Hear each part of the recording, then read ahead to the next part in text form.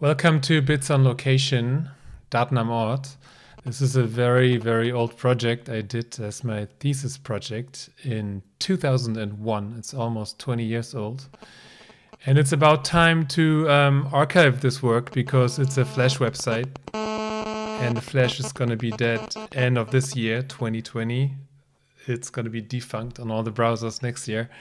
So yeah, I take the opportunity to archive this, and it's a project I did for my architecture thesis. I studied architecture at the UDK Art School in Berlin, and yeah, what you hear in the background is not my phone. It's a little prank I built into this website actually.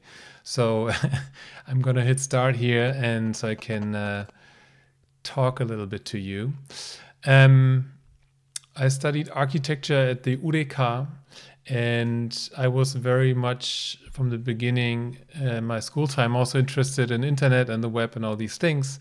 And yeah, what would happen if the internet comes to space and to the city, and was asking myself these questions and made like a whole research thesis project website out of this. And here's some network analysis and virtual space discussion going on. Technology, we have like cell phone towers in the city and this other cell phone tower stuff. So I was doing some research, etc. But the project is here on the second button.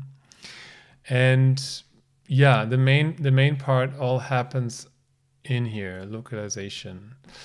And I made a bunch of these proposals. What could be applications? Yeah, apps didn't even exist back then, but what could be applications like on your phone, on a mobile device, in the city, location-based, yeah, location-based services, it was called back then. Today we have this like all the times, like in all our apps, this location most of the time turned on, and some content is delivered for your location, etc. Yeah, navigation in cars and all these things. Those are the big applications for location, of course. But here's a bunch of ideas, and I just want to start with like the very classic one, which is homepage at home.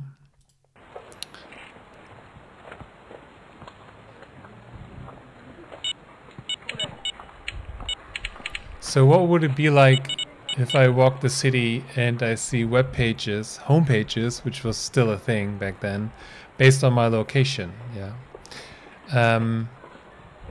Another thing could be next email. What would it be like to send an email to a person, but also to a place? So this message only arrives if also that person is at a specific location. I'm not even sure. I'm sure it's somewhere. People have done that already. But yeah, it's kind of the opposite of what you want with messages to arrive. So, and then there's like many more of these ideas floating around. I'm just going randomly. And you see some pictures from Berlin from 2001. Yeah, posting notes in the city. And you walk to a place and you see a message somebody left behind. Or playing games in the city. For skateboarders, maybe even. So you do a trick and it's connected with your phone and it has all the info and you play this game. I even like proposed some, no, not Tamagotchi. Yeah, Tamagotchi was the other one. Yeah, you have like a pet, a virtual pet. And these pets could meet and maybe fight or maybe exchange information. I mean, Pokemon Go like really was like one of the big like apps in the past few years, which attracted a lot of attention, which was like truly location based. But then, of course, advertisement is something where the industry is working a lot. I haven't seen this yet, but it's the classic Minority Report moment. you walk somewhere and you get advertisement displayed directly for you. This happens in your Instagram app all the time already, so we are already there in a way. Office data space. Depending on your location in the building, you reach different networks, maybe have access to different files for a project. That would make sense. Digipets, that's similar to the Tamagotchi fighters, I think, but it's less brutal. It's more like the friendly version. Yeah. Again, I'm sure there's apps out there doing this today. What's the shopping assistant? I'm not sure.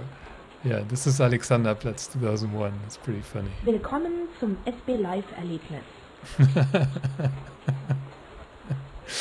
So you get like some advertisement in the shop based on your location.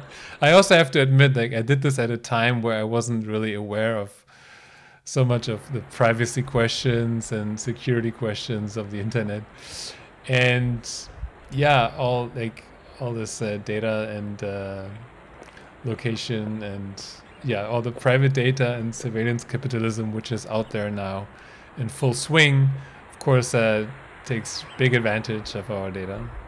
Yeah, grave bites, right? You have a graveyard and then you have digital graves on top of the real graves. Street art sale. I'm not sure. Oh, the interesting ones. Ah, yeah. This personal city filter preferences.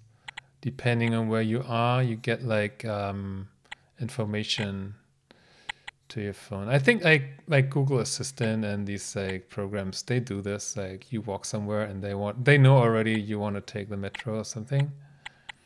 Yeah, this is a visualization of that. What else? There's some, they never worked, right? Like Adventure City Gotcha, but you can imagine like something up. Ah, yeah, I like this one. Byte items. Yeah. This was the idea of like, you leave something somewhere. You leave a ringtone. You leave a ringtone and somebody else can pick up the ringtone on that spot. It's maybe like a digital trash can in public. Could be something. Neighborhood chat space. Well, there's a bunch of like neighborhood startups, platforms where you exchange whatever stuff you have, like tools, and have classified ads for things. But this was just like a chatting idea. What else? This maybe custom urban space profile. I think we had this already. Instant help exchange finder area. Instant help. Okay. My personal assistant streikt. You find somebody nearby to help you who's like really close by. That's kind of interesting. eBay 3D.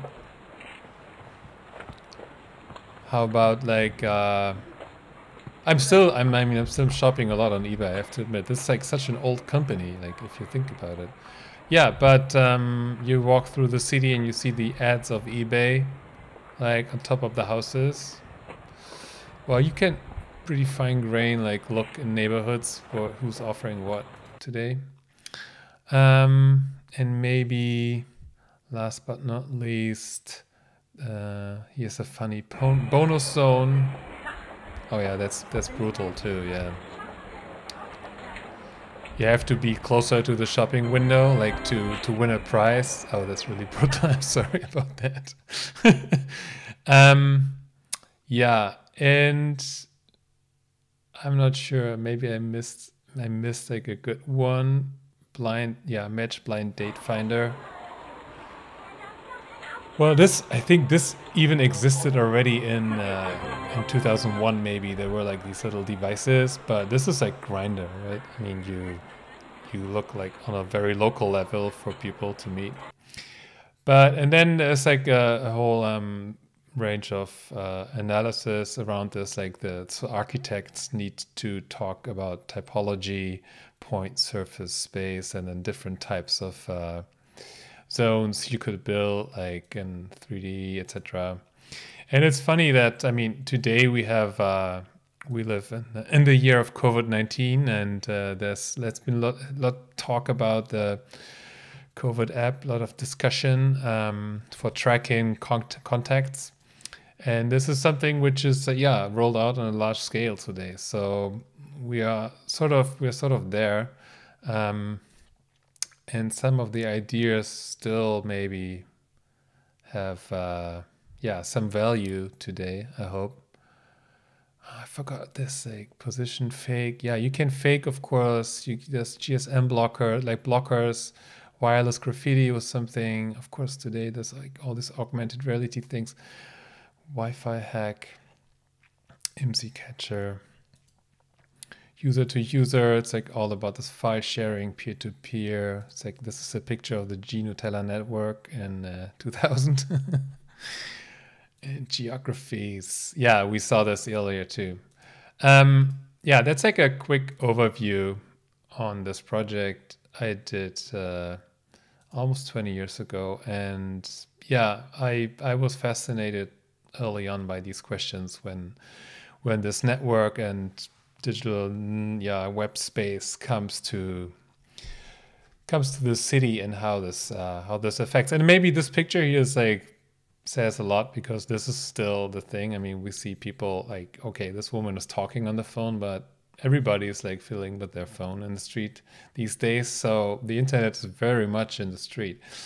Yeah, I think this is it. I wonder what is this. Here's some accessories. Yeah, links and comments. Oh, there used to be a comment section. Oh, now it's opening a new page. This was not the right thing. But yeah, if you have still like Flash installed in your browser, and you can use the next 2 months, like till end of December 2020, to surf to this website and have a look. And maybe, yeah, it'll stay online, but Flash is just going to be blocked also for a reason, because it's very harmful. But maybe drop by, check it out. At least I have this video documentation now. And yeah, take care. See you around.